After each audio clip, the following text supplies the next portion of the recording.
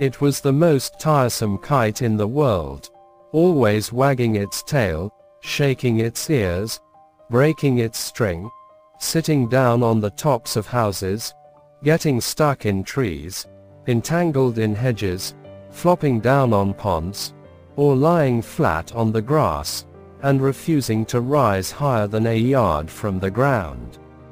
I have often sat and thought about that kite, and wondered who its father and mother were. Perhaps they were very poor people, just made of newspaper and little bits of common string knotted together, obliged to fly day and night for a living, and never able to give any time to their children or to bring 'em up properly. It was pretty, for it had a snow-white face, and pink and white ears, and, with these, no one, let alone a kite, could help being pretty. But though the kite was pretty, it was not good, and it did not prosper. It came to a bad end, oh. A terrible end indeed.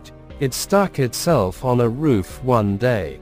A common red roof with a broken chimney and 3 tiles missing. It stuck itself there, and it would not move. The children tugged and pulled and coaxed and cried, but still it would not move. At last they fetched a ladder, and had nearly reached it when suddenly the kite started and flew away right away over the field and over the heath, and over the far far woods, and it never came back again, never.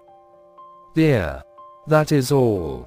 But I think sometimes that perhaps beyond the dark pines and the roaring sea the kite is flying still, on and on, farther and farther away, forever and forever.